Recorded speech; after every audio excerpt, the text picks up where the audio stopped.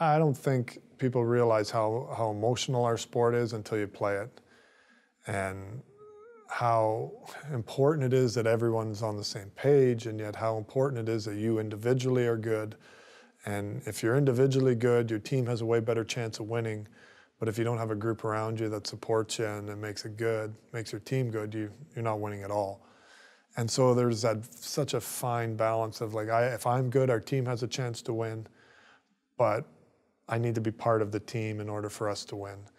And that part, I don't know how to explain it, but it makes the game so fun.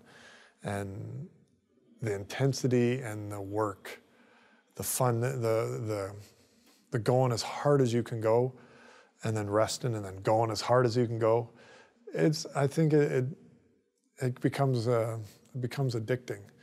And it seems, for me at least, in other sports, you don't get that. You don't get that, 45-second burst of as hard as you can go, and the physicality of our sport and the emotion of our sport makes it brings everyone in the room closer, because it's emotional and it's intense and you can't wait to do it again. And you get to see personality traits of your teammates that it makes you, want to do stuff for them, makes you want to help them, makes you want to contribute, makes you want to be, the guy that they can count on.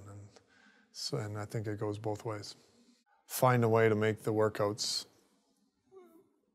athletic and a competition and a game, which really pushes yourself, because then you want to push yourself to find ways to win, and you have to push yourself in the middle of your workout to the limit of what you can do, because it's a personal competition, or it's a game against somebody else. And the more often that you and your trainer, or the people that you're training with, find someone that you can train with, find someone that's going to push you, the more often you can find somebody that's as committed and as willing to work hard as you, the more growth you're going to see. And that's important. You need to have someone to go with you. If you have someone to go with you, it's going to be a lot more enjoyable.